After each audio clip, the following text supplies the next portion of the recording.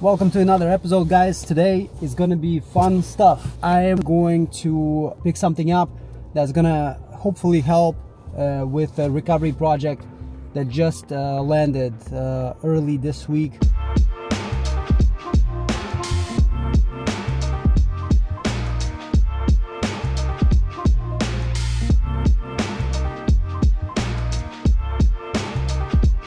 The funny fact about this place, over to my right, there is a cemetery.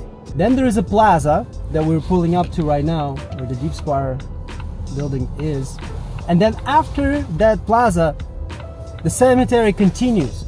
So I don't know how this occurred, but this plaza is built in between two cemeteries or in the middle of a cemetery part that wasn't used. So I don't know, it's kind of creepy. When I was editing this, I just realized that there's some key moment that I missed to this cemetery thing. After working there for several years, I got my own office where I opened up my company and started doing data recovery as a service. And the number for the building was 666. I kid you not, that was the number on the building. It's still there. I pass through that building almost every day because it's on my commute, and a lot of great memories actually associated with that building. But I was working in the basement of that building, and to be honest with you, there's been several clients, the moment they find out that the building number is 666, they had a slight change to their voice, either said directly that they're not going there, or they never showed up. All right, guys, so we're here.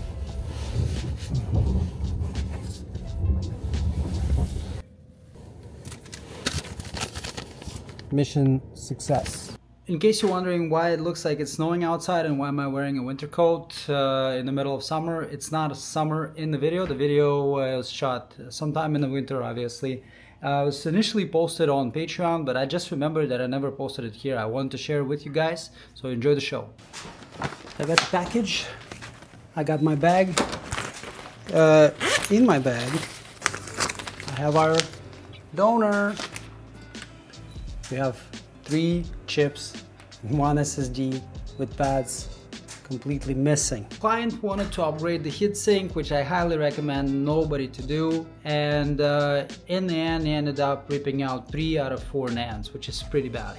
At this moment, I was facing an issue. I had to figure out where each chip is supposed to go. Since all 3 of them were already off the board, with the help of a microscope, this became an interesting game. I had to look at the patterns of peeled out pads and see what they correspond with on the board. Yeah, because they're all ripped, all of the pads out completely. We need to match them by how they got ripped. You see this pad here has a connection to a via like it does in this section. It has a tiny bit like it does in here. It has these claw looking things ripped like here and here. It's pretty safe to assume that this chip belongs to this board right here, and it was sitting this way.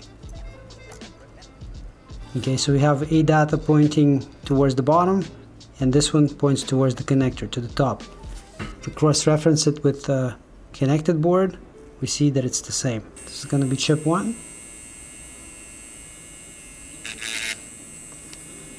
This is going to be chip 2. That could be a problem. These look very much alike. You have a complete loop missing, and one of these doesn't. So let's check out the board. You see here is the half a eyelid ripped out. On this chip we have a full eyelid ripped out. So maybe half of the eyelid remains somewhere. So if the chip goes in this way, right? The chip goes in this way, the eyelid would be ripped here. 1, 2, 1, 2. And on this chip we have a little bit of it remaining and on this chip we have it completely gone, and the second one is tiny bit of it is remaining. Let's see, you guys can see that, right? There's a tiny bit remaining here, completely gone eyelid.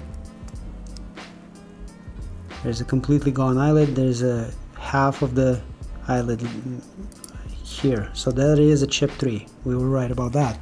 So that leaves us with confirmed chip 4 being this guy. 2 half open eyelids, 2 remaining pieces. Leaves us no choice but to go this way.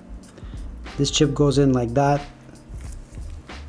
and if you cross-reference it with a good board, yeah, everything lines up. I'm gonna take this to PC3000. So whether should we swap a controller or not, I want to see how that controller mounts, because I would like to swap it, but it's glued, you know, that is glued onto the board. I don't want to disturb it. I know I can remove it. If we don't have to, I'd rather not.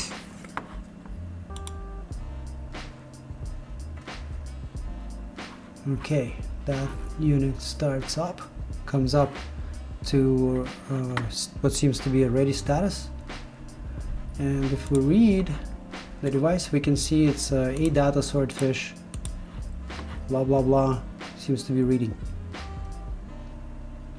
How critical it is for us to keep the controller in this case, I don't know, but my gut says that it will be fine, and we can just go and swap it. If it doesn't work, it will drop us into a safe mode, and then we'll swap the controller over. No big deal. So the chips will need to be reballed. The SSD, oh, they bent the SSD so bad. Or maybe it's just flexible naturally. Kind of strange, because look, it's not a everyday situation where you get an SSD like this, but it's kind of really flexible. I feel like that chip is barely holding on. If anything, it will be easy to remove it. Oh, and one more thing, the controller here is not glued. You see that? It's not glued in. It is glued in on my swordfish. So what do you say when I remove this chip? I remove the controller with it, and just to be on the safe side, if it's easy swap, I don't mind taking it over. If it's an easy reball, I mean. If it's easy to reball this chip, I have no problems with running that process as well. Let's compare the numbers first, but they should be the same. The same boards, probably same numbers. RTS 5766DL.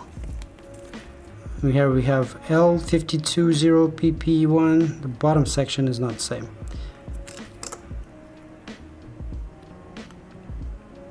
This is not silicone, this is some kind of glue, but I think that glue will come off if we were to heat up the device, which we will. I don't want to destroy this board by removing the NANDs. So we need our new good friend SoFix preheater. So let's go ahead and preheat this thing.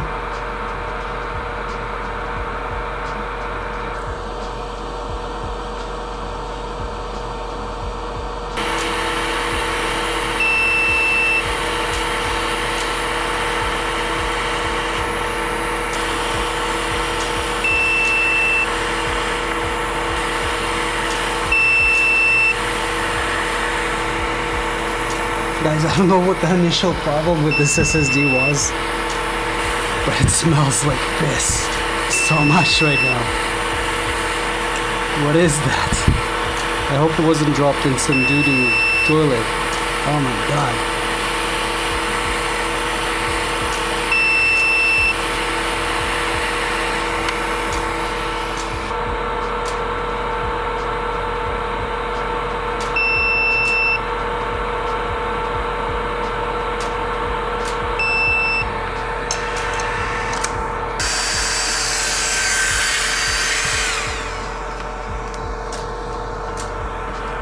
donor platform is nice and cool. Now these things are wonder makers. So these sponges, they're like pre-cut magic erasers, and they're just absolutely awesome at cleaning boards. Look at this, nice clean flux. Definitely highly recommended. So there were some pads lifted, but they're all lifted on not connected pads, so I don't care about that.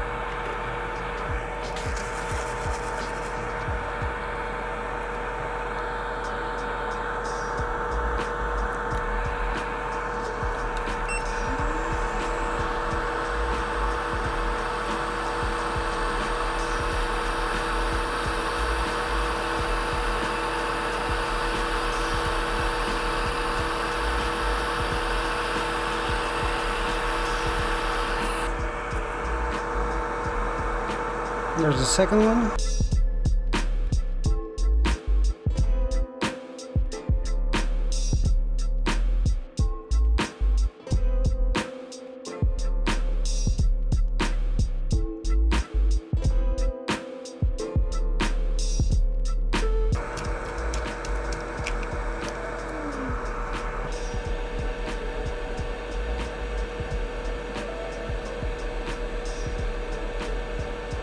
Okay, so this is chip number 2. According to the notches, the dot pointing to the triangle, drop it in. The chip number 1.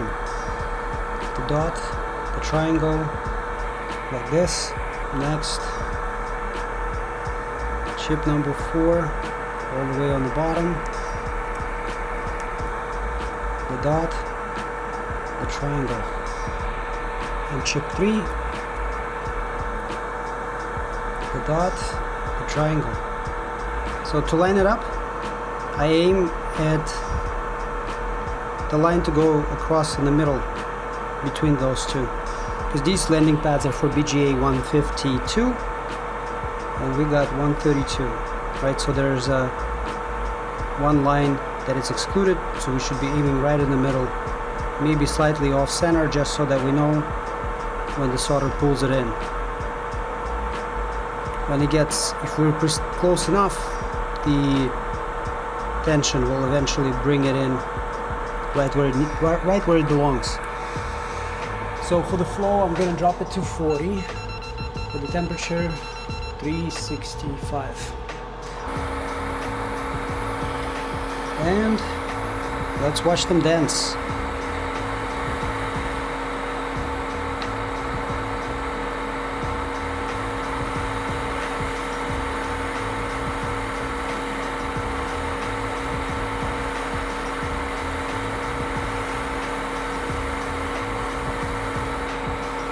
First chip's done.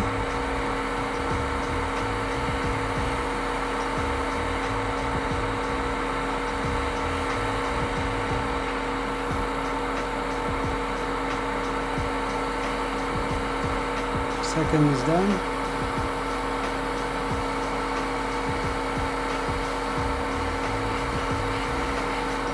Third is done.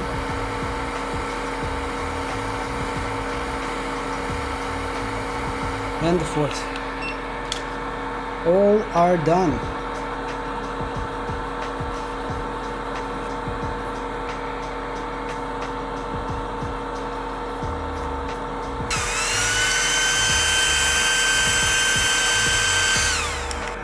Let's get this in an adapter.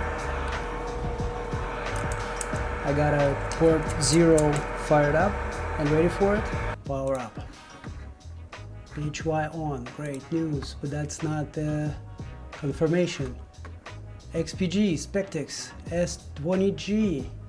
Let's see this beautiful matching. BADX, last digits of the serial number. BADX. I did not make this up. Sector edit. Voila. We got our boot record. It was a good call on not touching the controller. Guys, I know it's risky, but it wasn't just a blind guess. But I remembered that I've done this before. It's the same controller, just different brand. I brought the case notes up and I did not have to move the controller over. Controller is original, off the donor, chips are off the patient. Let's pull the MFT first, as always. So I got some good news. The case went extremely well. The drive is basically performing like it was never broken before. As a result of the recovery, we have absolutely zero bad sectors. We have full extraction. A sector by sector image has been created. So when the customer gets this device back, it will be just a matter of plugging it in back into the system and it will boot up like nothing was ever broken. Thank you for watching this episode and I'll see you all in the next one.